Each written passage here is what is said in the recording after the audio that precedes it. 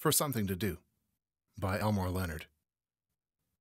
Past Howell, he kept the speedometer needle at 70 for almost 6 miles, until he was in sight of the mailbox. Then he eased his foot from the accelerator, braked, and turned off the highway onto the road that cut back through the trees. The road was little wider than his car, a dim, rutted passageway that twice climbed into small clearings, but through most of its quarter of a mile kept to tree-covered dimness until it opened onto the yard and the one-story white farmhouse. He left the car in the gravel drive and went in the side door. It was almost 7 o'clock in the evening. "Ev?" He heard Julie's voice and passed through the kitchen to see his wife at the end of the hall coming out of the bedroom. She went to him quickly, kissing him and holding herself against him for a moment before looking up. "I was starting to worry." "They haven't been here?" Evan asked.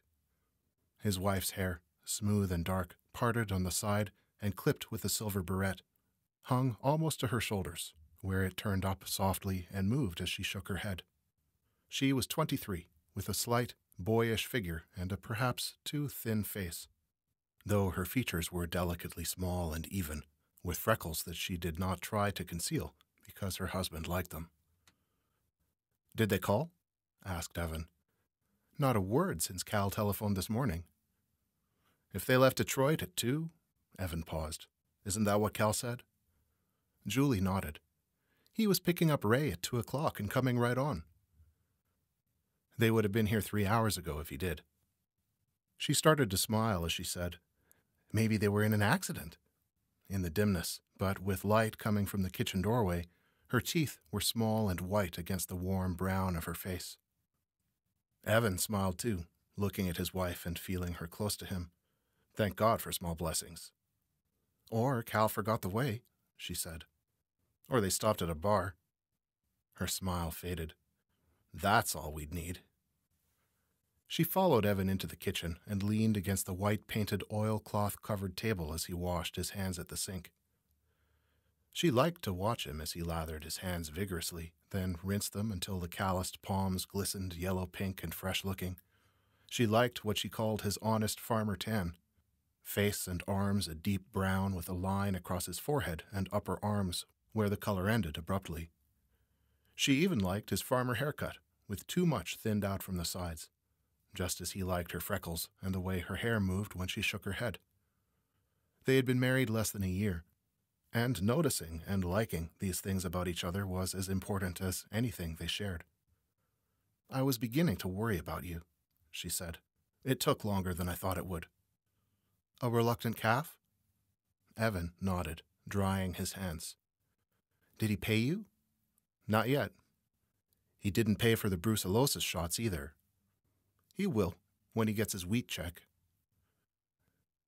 8 miles both ways, and I'll bet he didn't even thank you." He mumbled something. "Ev, that's a 16-mile round trip, and a messy afternoon in his barn. For what, $8 or $9? He looked at her curiously. "That wasn't a child I delivered. It was a calf." 4 years of veterinary medicine to charge $8. 25 I had to cut. It's still so little with the attention you give. Do you expect him to pay more than the calf's worth? She shook her head faintly. Good Sam. He frowned, moving toward her. Julie, what's the matter with you? I'm sorry.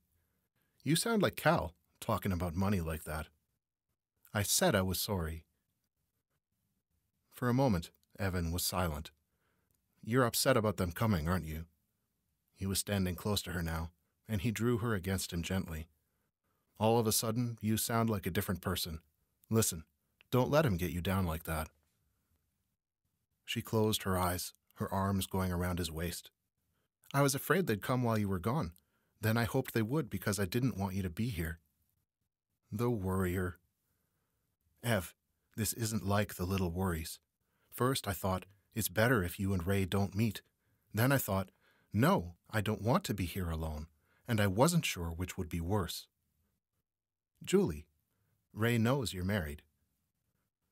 That's just it. But you went with the guy for 2 years. He can't be that bad. He was hard to get along with and conceited and, I don't know, I can't even think of one thing in his favor. Well, maybe he's grown up. I think that would be asking too much, Julie said. They spoke little during supper. Julie thought of Ray Paris. She had gone with him during her senior year in high school and off and on during her first 2 years at Michigan State, whenever she came home to Detroit, and Ray bothered to call her. Then, in her 3rd year, shortly after Ray was called into the Army, she met Evan. There was no formal breakup with Ray, no ring to return, no goodbye. Ray never wrote, only once called her when he was home on furlough, and as far as Julie knew, Ray was still unaware that she was married. Until now.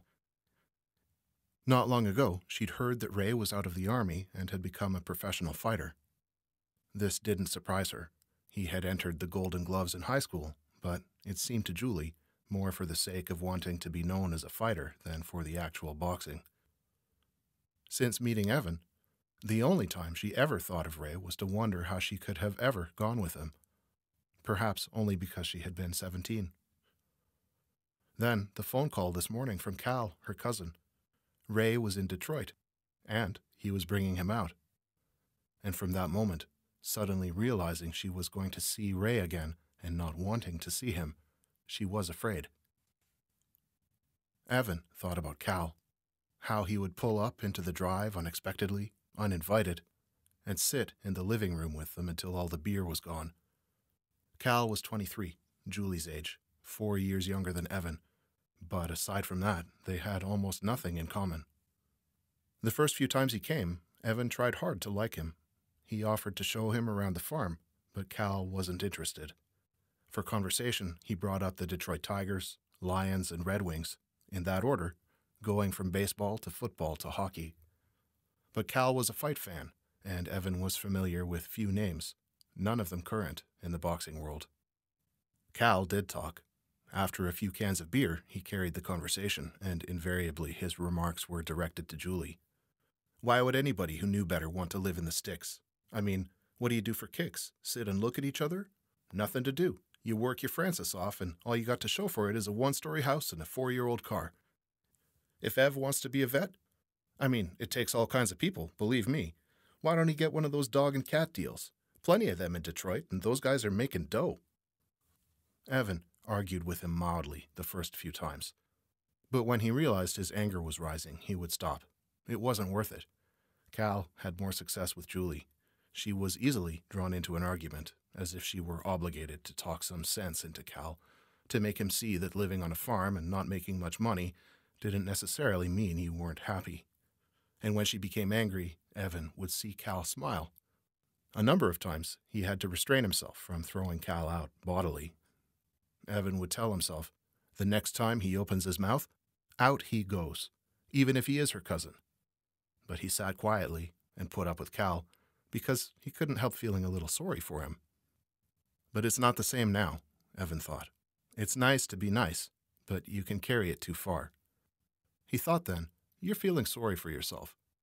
But that wasn't it, for he was almost always completely honest with himself. He was thinking that he and Julie had been married for almost a year and everything was going smoothly, but for one moment this afternoon, his wife had sounded like Cal, and she had not even been aware of it. You did not let a man ruin your marriage, or even try to, or begin to, or even have it remotely in mind. They had eaten supper and were doing the dishes when the two-tone ivory and green station wagon swung onto the drive and came to a sudden gravel-skidding, nose-down stop behind Evan's car. The horn blew, and kept blowing, until Julie and Evan came out on the front porch. They heard Cal's voice as he got out of the station wagon, almost stumbling, slamming the door, and Julie closed her eyes. When she opened them, he was coming toward the porch. "We were starting to worry about you." Cal winked at Evan, as if they were old friends. "That's the day." "What happened to you?"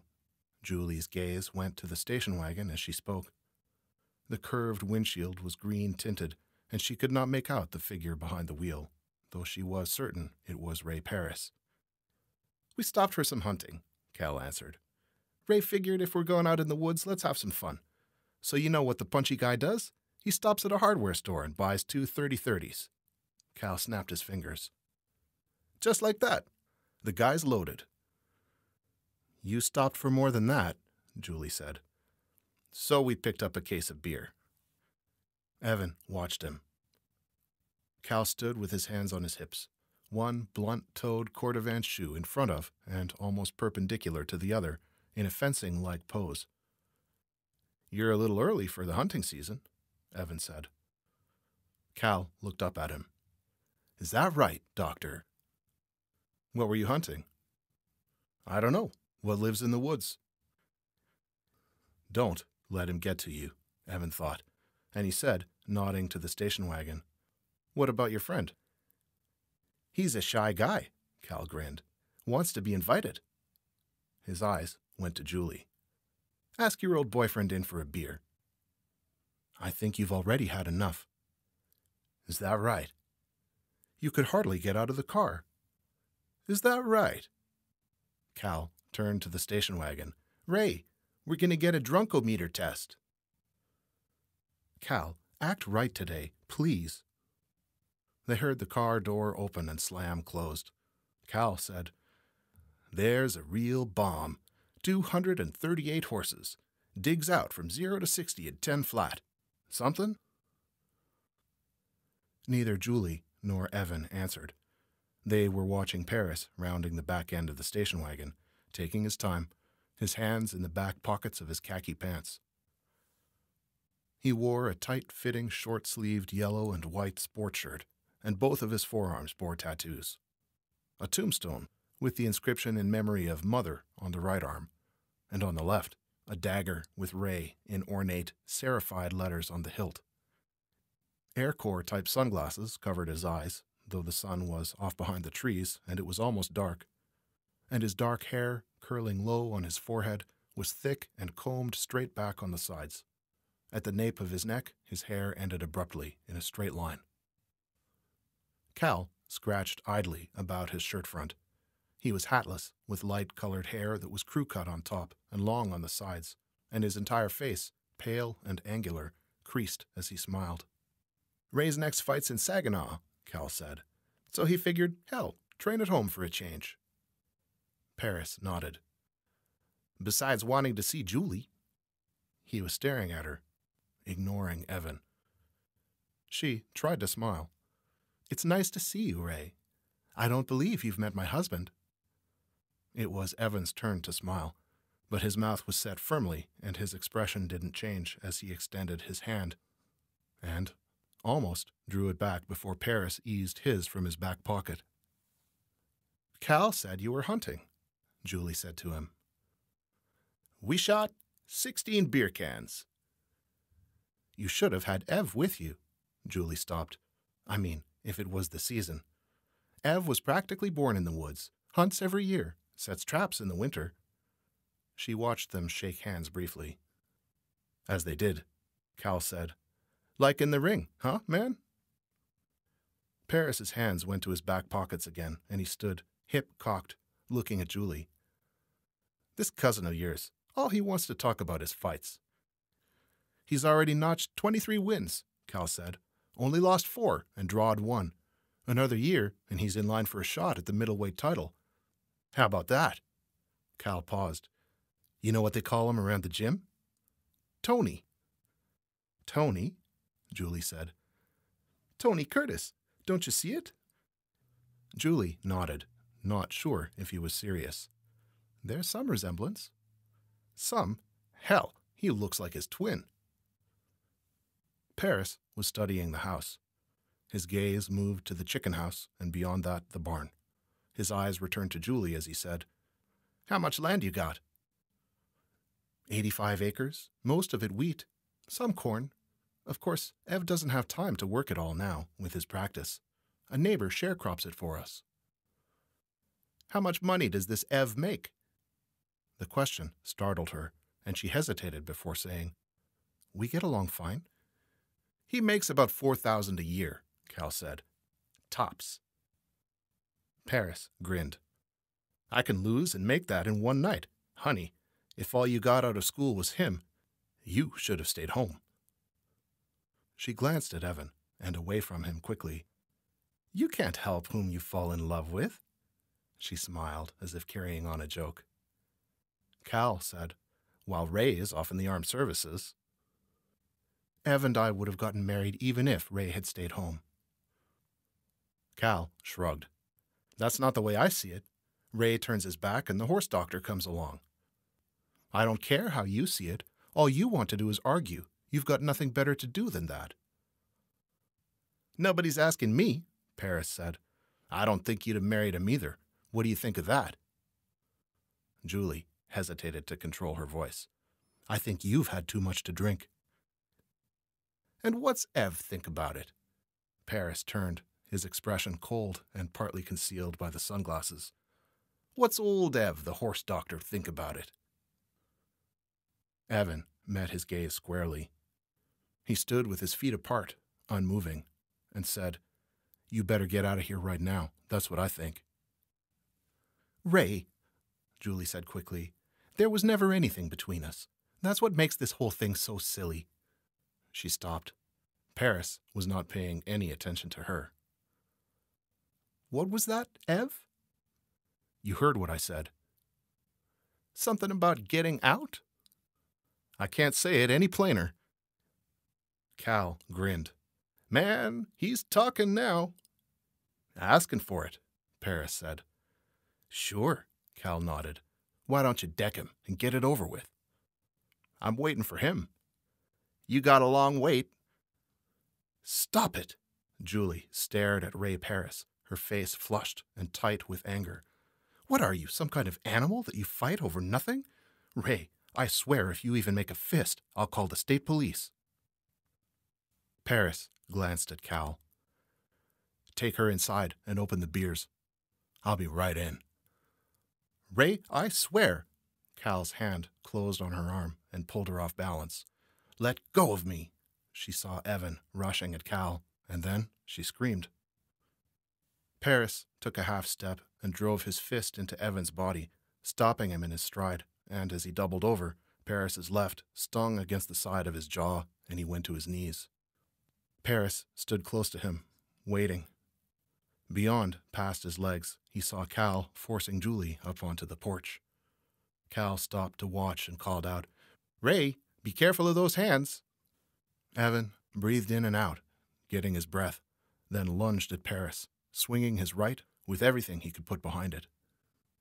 Paris came inside, taking the roundhouse with his shoulder, and threw 4 jabs, piston-like, into Evan's body. Evan went back, staggered by the force of the short punches, and Paris came after him. Evan tried to bring up his guard, but Paris feinted him high and drove his left in. When Evan's guard dropped, Paris threw the right that had been cocked, waiting. It chopped into Evan's face, and he felt the ground slam against the back of his head and jolt through his whole body. He felt himself being dragged by his legs, heard his wife's voice, but wasn't sure of it. Then he was lying, half leaning against a tree. He felt his shoes being pulled off, and he opened his eyes. Paris was walking away from him toward the station wagon. He saw him look at it, then open it again and take out the 2 30-30s. He held both under one arm, the shoes in the other hand, and called to Evan, "You touch that car, and I'll break your jaw." He turned and walked to the house. On the porch, he said something to Cal, who was standing in the doorway holding Julie. Cal came outside. He went to Evan's car and let the air out of both rear tires, then returned to the house. The door closed, and there was no sound in the yard. Evan was perhaps 60 feet from the porch, not straight out from it, but off toward the side where the cars were parked. And as he lay propped against the tree, staring at the house, at the lighted living room windows, not believing that this had actually happened, his lips parted with a thick, throbbing half-numbness. He tried to assemble the thoughts that raced through his mind. He thought of Julie, forcing himself to remain calm as he did. He pictured himself getting a pitchfork from the barn and breaking down the door. Then he remembered the 30-30s. They wouldn't shoot. No? You think they're not capable of it? And they're drunk. beyond what little reason they have. This doesn't happen, does it? He could run for help. Even without shoes, he could run down to the highway and stop a car, get to the state police at Brighton. He pictured the blue and gold police car pulling up, and 2 troopers going into the house, and Cal and Ray looking up, surprised, and one of the troopers saying, "Don't give your pals so much to drink and they won't get out of hand." He saw Cal wink at Ray, waiting for the troopers to leave. He was aware of the night sounds, an owl far off, crickets in the yard close to the house, and in the full darkness of the woods behind him. No, he thought, you do it yourself. You have to get them out. You have to do it so that it's once and for all, or else they'll come back again. They're not afraid of you, but they have to be made afraid. Do you understand that? He heard the owl again, and he could feel the deep woods behind him. The woods.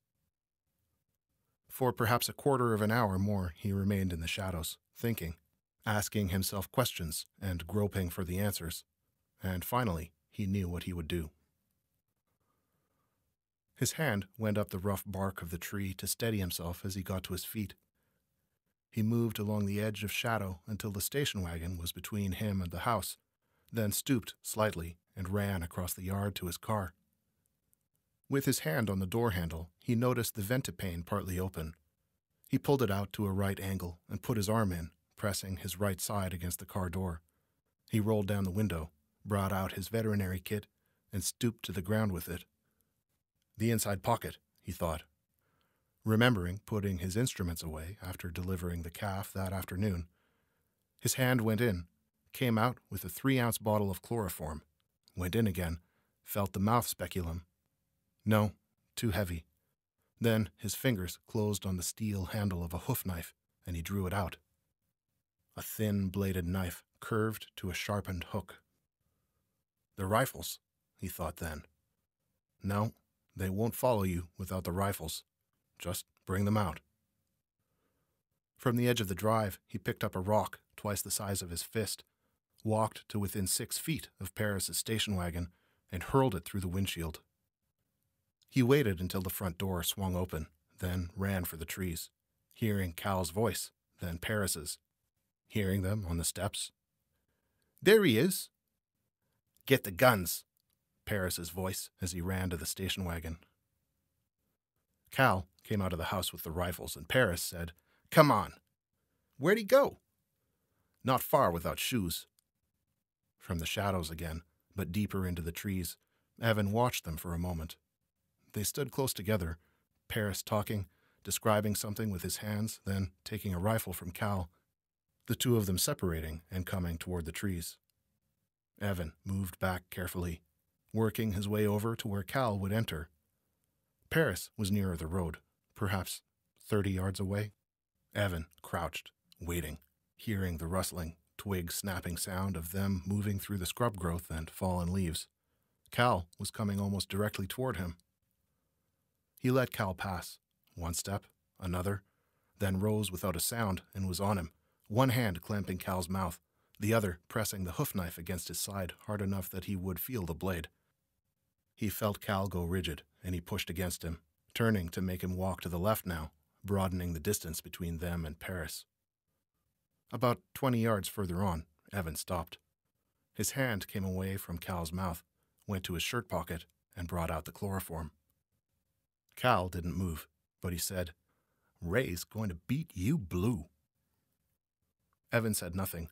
Putting the hoof knife under his arm, he drew his handkerchief and saturated it with chloroform, then returned the bottle to his pocket. "How is Julie?" "She locked herself in the bedroom." "Did he touch her?" "Ask him." "All right, Cal, call him over." "What?" "Go ahead. Call him." Cal hesitated. Then he screamed, "Ray! He's over here!" The sound of Cal's voice cut the stillness, rang through the darkness of the trees, and was loud in Evan's ear as he clamped the handkerchief against Cal's face and dragged him as he struggled into dense brush. In a moment, Cal was on the ground, unconscious. Evan picked up the rifle and started running. He heard Paris's voice and the sound of him hurrying through the foliage, and he called back over his shoulder, "Come on!" He kept running, driving through the brush, feeling sharp stabs of pain in his stockinged feet. Twice again he called back to Paris, making sure he was following. Within 100 yards, he reached the end of the woods. The first quarter moon showed an expanse of plowed field, and, far off on the other side, a shapeless mass of trees against the night sky. He turned right along the edge of the field for a few yards, then moved silently back into the woods. Not far in, he crouched down to wait. There was little time to spare. In less than a minute, Paris reached the field and stopped. He scanned it, his eyes open wide in the darkness. "Cal?" There was a dead stillness now, without even the small, hidden night sounds in the background. "Cal, where are you?" Paris turned from the field, uncertain, hesitated, then started into the trees again. Now, Evan thought.